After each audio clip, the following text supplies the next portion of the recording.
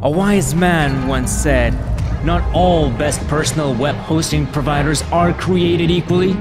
I think it might have been Einstein or some other guy. That's why choosing the best web hosting provider for the right project is the most important job. But to make this task just a little bit easier for you, I've messed with many web hosting companies, and I'm here to show you how to choose a hosting plan that is perfect just for you. Wait. You didn't hear the news?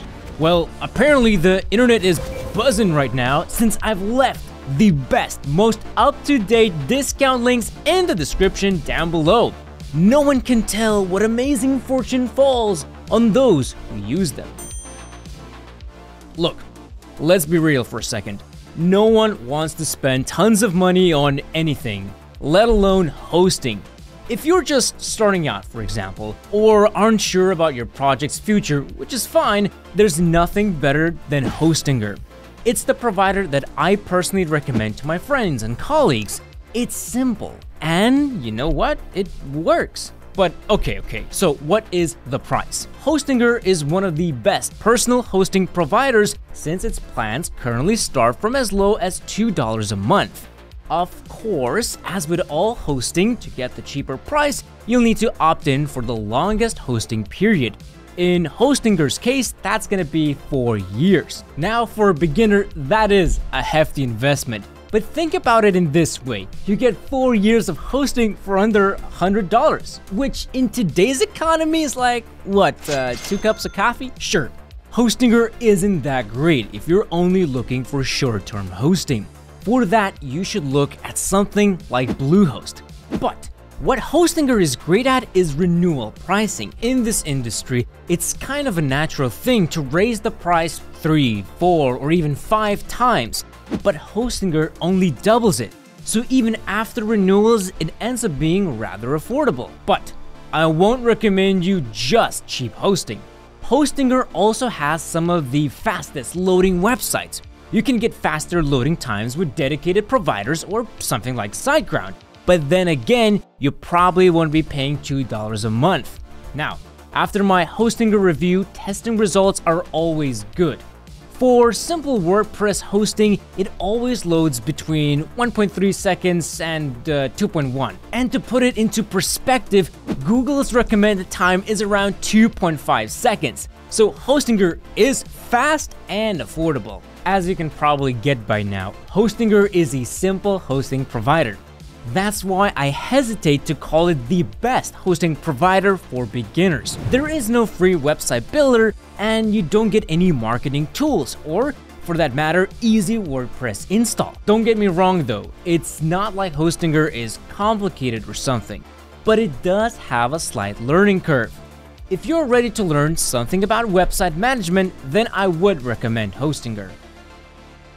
If Hostinger wasn't the best approach for beginners, Bluehost review states one thing: it is the provider if you're just starting out with hosting, or like me, loves WordPress. And the fact that this provider is one of the few recommended by WordPress creators themselves tells a lot. The pricing though is a bit steeper, but not by too much.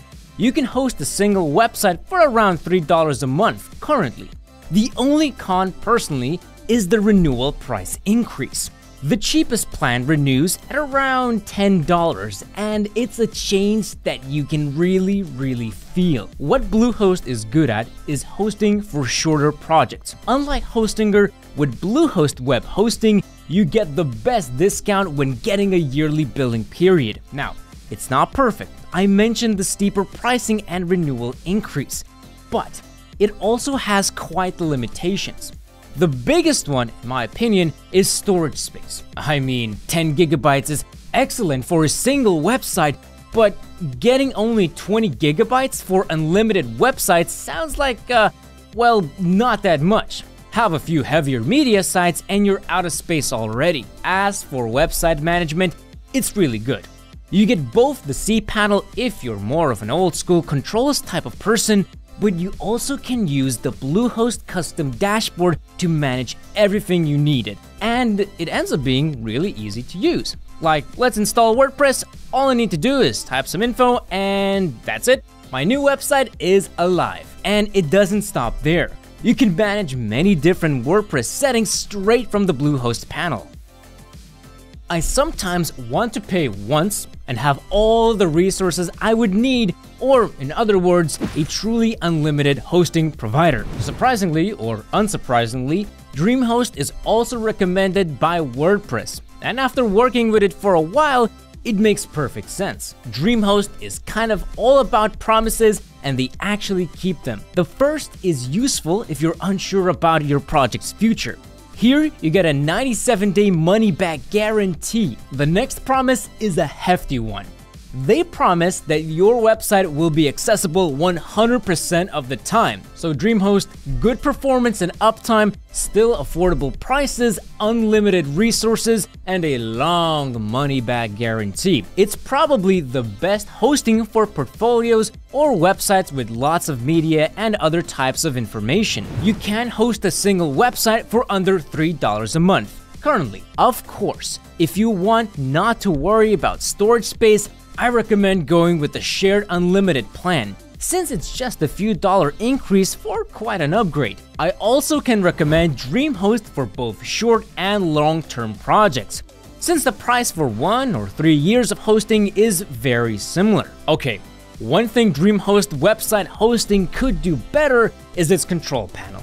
It's still easy to use for sure, don't get me wrong, but compared to Bluehost, everything seems to be a bit all over the place. There is a lot of extra, seemingly unnecessary information plastered all over the dashboard, and some settings are a bit harder to locate. But to give a point back, DreamHost comes with not one, but 2 free website builders, so it's a good choice for beginners that want to build a site quickly. If you enjoyed this video, why not subscribe to the Cybernews YouTube channel?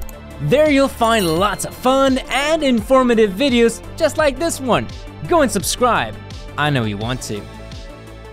So, to wrap this best personal web hosting video, I'll tell you in what situation each of these is the best. Hostinger, the best cheap web hosting provider with great performance. Best for beginners that aren't afraid to learn a few things on the way. Great for blogs or small portfolios. Bluehost, easy to use and full of features. Truly one of the best choices if you're just starting out and want something beginner-friendly. Best website hosting for WordPress or mid-sized portfolios/blogs. DreamHost, a powerful and unlimited web hosting services provider that's great for all types of users. No matter if you're building a big blog or media-heavy project, DreamHost is the best web hosting for any project. No matter which one you choose for your next big internet thing, remember to use those links on the screen to save as much as possible. So I have a question just for you, James. What type of website are you looking to build or host? A small personal blog? Photography portfolio with lots of high-res photos? These answers can help us better understand what you truly need from reviews and tutorials. So thanks for your answers. I'll see you all in my next video.